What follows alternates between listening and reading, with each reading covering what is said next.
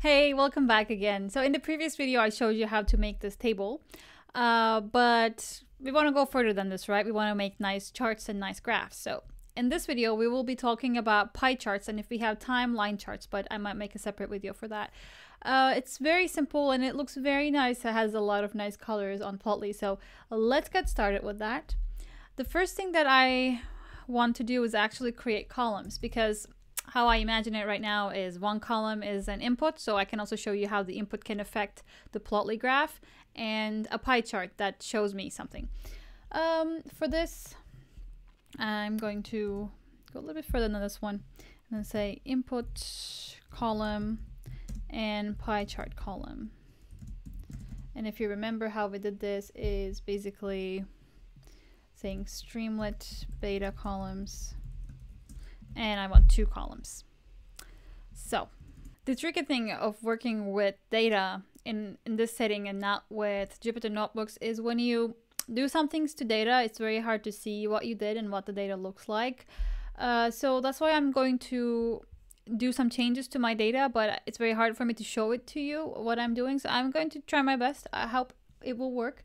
So in our previous app, when we did this main app, I created this pickup location counts. So these are different locations of where one person could be picked up in New York City. They have certain IDs. You know, when you look at a map, you can see where IDs correspond to and how many times. So we're basically, each bar shows you how many times a pickup occurred in that given location with this ID. So I already have that table. And okay, let me show you what the table looks like for now. And I'm going to say print. The name of this table is PU pickup location distribution. So we can see it here if it reruns. So we can see it here. This is a very long table. This is actually the location ID. This is the count of how many times a pickup happened in this place. So that's why I want to reset the index and change the column name. So that's what I'm going to do now, just so that you can follow what I'm doing. And then print it again to see what it looks like now.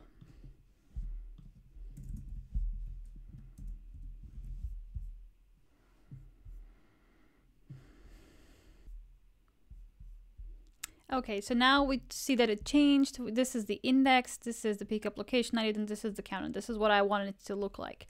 The next thing that I need to do is put this in a pie chart. So how I'm going to do that, this time I'm going to use the Plotly Express. Again, I'm creating a chart. I'm saying this time Plotly Express, I want a pie chart, and I want this pie chart to show me the values of this one. So let's see if it's going to work. I can show you immediately what this looks like without any customization.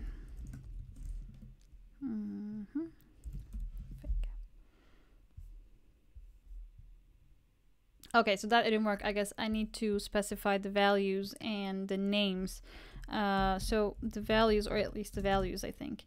The values is going to be, if we check it here, is going to be the count. So let's see, and the names of each fraction of the pie is going to be this one that I named, location ID. Let's see if it looks better now.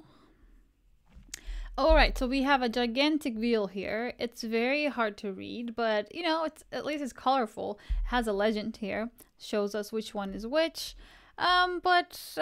Like not very happy with this. So instead what I want to do is I want to get the top N, or let's say top 5 or top 10 locations and see how they are distributed.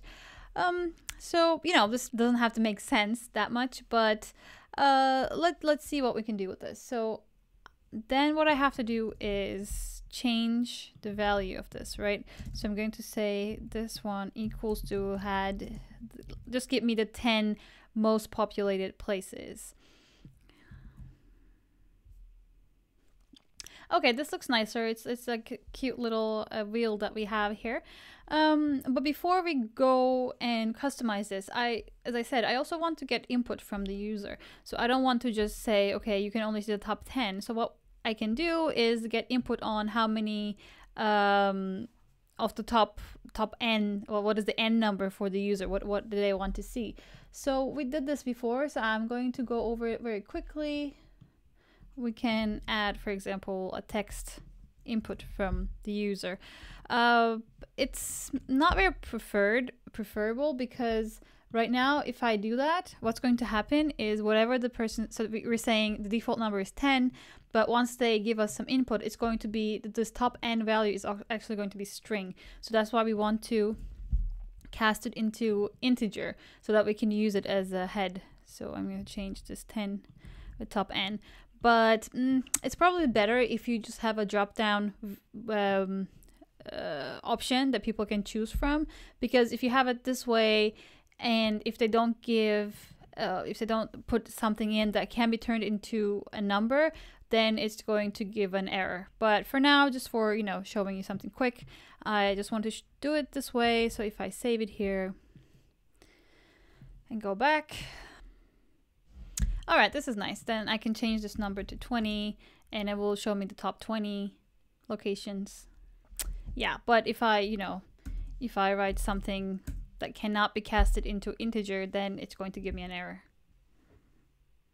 Yeah, so I'm going to keep it to integers for now, but as I said, just maybe make it a drop-down menu of what people can choose, or even I think a slider would work here, like we have here, a slider like we have here. So, all right, let's customize this a little bit.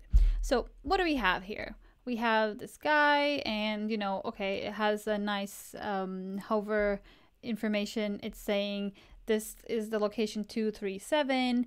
It is, you know, 12%, 12.4% of this top 10 locations, but at the same time, it also tells you the count. So this is good, but if you want to change the name of the hover, of what's showing in the hover name, you can also change it to like pickup location.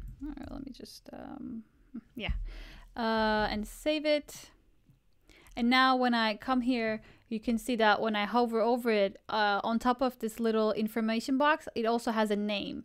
So if you have something else on your data, it's like this needs to be in the data set in a column. You can also choose for that to be the name of this little fraction. All right, so, but you know, obviously this looks a little bit awkward, so I want to fix this a little bit. That's why I'm going to bring in the update layout function.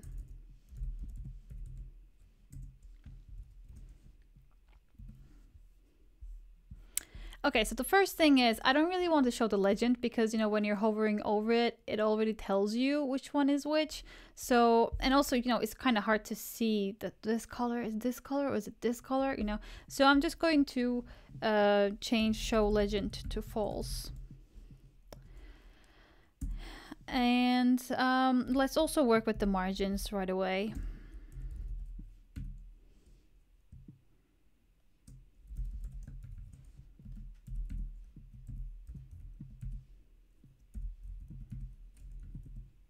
And if you're asking, or if you're thinking like how I decide these margins, I basically try something and see what happens and then I change it. So I'm not really like, you know, this doesn't automatically come to me. Okay, that looks better. By the way, I did another typo, but I fixed it secretly. So make sure that you don't write the wrong thing. All right, this looks better. This is like, it's big enough. But there are actually also ways to determine how big you want this to be. So what I'm going to do for that is actually right after here. As I said, I'm just kind of like trial and error. I'm not doing it right now because I already tried it. So I think 300 was a good width for it. And because, you know, the pie chart, like it's the width and height are kind of like indexed to each other. Doesn't really matter what height, what width that you give it. But maybe I also specify the height to be 300 too. And then it will be a nice little square. All right, again, we do the same thing. I can actually, I'm even going to like copy and paste this from here. I want the background to be nice and the same color as this background.